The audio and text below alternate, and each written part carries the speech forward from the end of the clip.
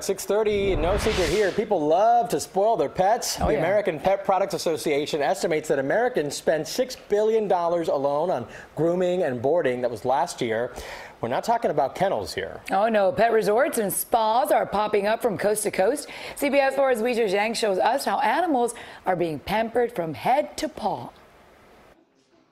Come on, guys. Do you think they know they're about to go on vacation? Oh, I think so. I mean, you can see they're pretty excited. The Foreman family is checking into this luxury hotel, but it's not for them. Only four-legged guests get to stay. They're like our own children. So we know here that they're receiving that quality of care and that compassion. We have our pet guests. Leah Freed Sedgwick owns the Old Town Pet Resort outside of Washington, D.C.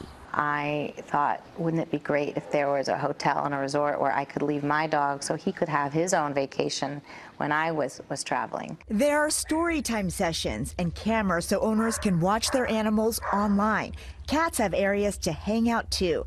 Similar places are popping up across the country. This Los Angeles pet hotel offers daily air purification and full-sized beds. Pool parties are popular at this Miami resort. And at the Spa Paws Hotel in Fort Worth, Texas, cat rooms have skylights so they can sunbathe. Back at Old Town, Good girl. dogs can run through agility courses, go for an afternoon dip, and socialize with other guests. And like any good spa, mani-pedis are on the menu. It's just one way these pets are pampered. Groomers use pet-friendly products like this digestible nail polish. We offer mud shampoo baths, blueberry facials. The bill adds up quickly. A week-long stay costs about $1,000. But for people like the Foremans, it's money well spent. Weijia Zhang, CBS News, Sterling, Virginia.